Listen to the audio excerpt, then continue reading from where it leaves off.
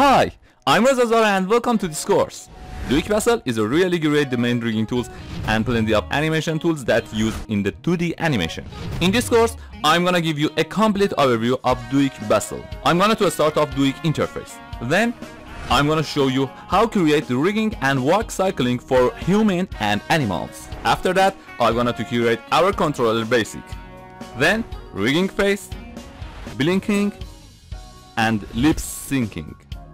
And then I will also show you many features like animation blender, effector, wiggles, spring and etc. So let's go ahead and get started with the course.